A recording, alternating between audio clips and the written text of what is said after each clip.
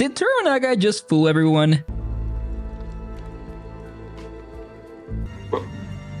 But why? Episode 7 twist ending has us scratching our heads and searching for clues. Is it all part of Toranaga's grand plan, or are we all just pawns in his game? My description from the premiere in this video may contain some spoilers for episode 8. Welcome and let's begin. So we all have our theories and predictions following Shogun's shocking episode 7 twist. One idea is that Toranaga's surrender is a calculated plan. Some points provide several clues suggesting that the warlord is playing a deeper game. Firstly, Toranaga renowned spy network would have likely alerted him that his brother's presence is on Osaka and the potential for betrayal. Secondly, the seemingly weakened state of his army at the border could be a deliberate tactic to bring his enemies into a false sense of security. Finally, Blackthorn's outburst of anger and declaration of their impending doom could be a pre-planned act to further convince the council of their defeat. The theories leave us guessing what Toranaga's knowledge of his brother's betrayal. While there's no definite answer, the clues we discussed earlier suggest that Toranaga, being the master strategist that he is, may have anticipated or at least suspect his half-brother's plan. His decision to seemingly surrender and abandon Crimson Sky could be a calculated gamble. The situation with Toranaga half-brother betrayal is unique to the miniseries. In the book, there's no such plot point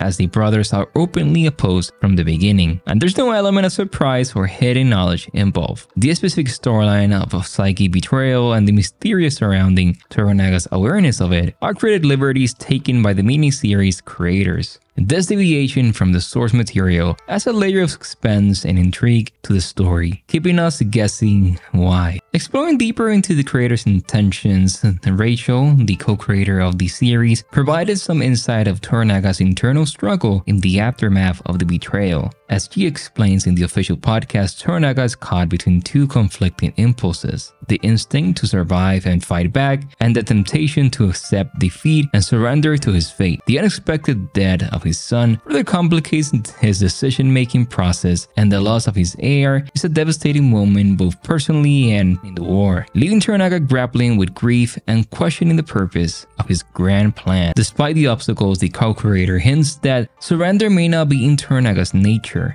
His character is defined by his resilience, his strategies, and his determination to achieve his goals. Throughout the series, we have seen and witnessed his ability to manipulate situations to his advantage, often using those around him as pawns in his political chess game. Even with his army compromised and his plans seemingly in question, it's unlikely that Toranaga will simply give up. He still possesses valuable assets, including Blackthorn and his knowledge of Western tactics, which could provide the key to turning the tide in his favor. Blackthorn's role in the upcoming episode is a subject of a lot of speculation among fans and viewers. Obviously, his expertise in naval warfare and his access to his ship equipped with cannons could provide Toranaga with the means to launch a surprise attack on Osaka. This possibility aligns with what Blackthorn said earlier of a naval assault, and it will be a fitting way for him to prove his loyalty and value to Toranaga. Blackthorn's outsider perspective and his minor knowledge of Japanese costumes could allow him to see opportunities and many strategies that others might overlook, making him a valuable asset in Toranaga's quest for victory. One of Toranaga's greatest power lies in his network of spies and informants.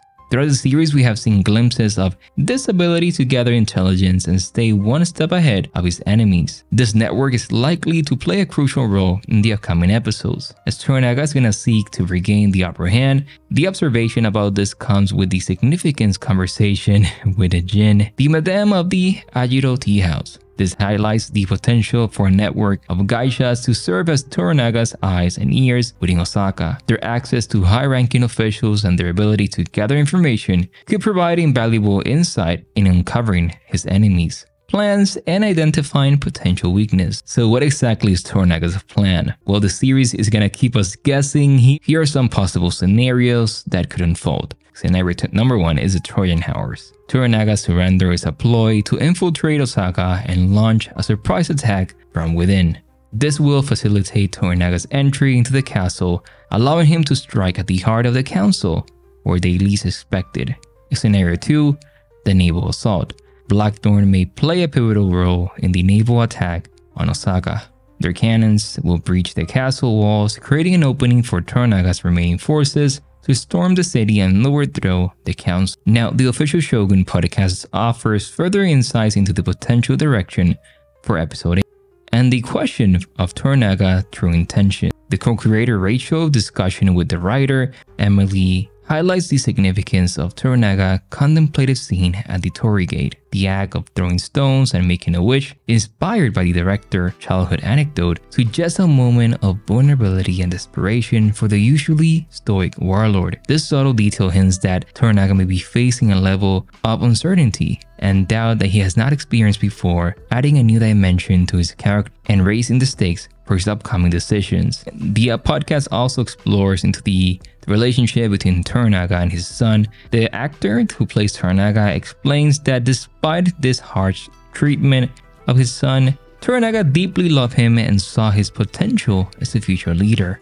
His strictness stemmed from a desire to instill patience and discipline in his son, qualities essential for navigating the treacherous world, the world of feudal Japan. His death is gonna not only be a personal loss, but also a strategic setback, leaving the future of his legacy uncertain. But the podcast also explores Jin's character and her conversation with Toranaga about the Willow World. The podcast exploration of Jin's character and her conversation with Toranaga about the Willow World provides further evidence for the theory of a hidden plan. Her vision for a formalized district in Edo aligns with Toranaga's own vision for building a new and prosperous society. Her request for his protection suggests that she sees in him a powerful ally who can help her realize her dreams. This interaction hints at a potential collaboration between the two. But Jin's statement, "Fate is like a sword, useful only for those who can wield it," and this speaks to Toranaga's ability to shape his own destiny. Despite the setbacks and betrayals he has faced, Toranaga remains a master strategist, capable of adapting to changing circumstances and turning the adversity to his advantage. This surrender, apparent surrender, may be just another move in his game, but you have to know that there's a lot in play. The Portuguese, with their interest in Japan trade and their relationship with both Toranaga and the council, are likely to play a significant role in the unfolding events. Toranaga's earlier deal with the black ship captain secures safe passage out of Osaka and the promise of a church in Edo. However, the Portuguese remain aware of Toranaga's ambitions and his potential threat to their monopoly on trade. It is possible that Toranaga will attempt to leverage his relationship with Blackthorn to gain further concessions from the Portuguese. But let's see what happens with them. Yes, Shogun episode 8 and 7 has ignited a firestorm of speculation and anticipation, leaving us too eager to see what's Toranaga's. Will he surrender? Whether Toranaga's surrender is real, a desperate gamble, or an acceptance of defeat remains to be seen. But what are your thoughts? Leave them in the comments below. My name is Christian from Premiere, and I will see you in the next one. Bye bye, one.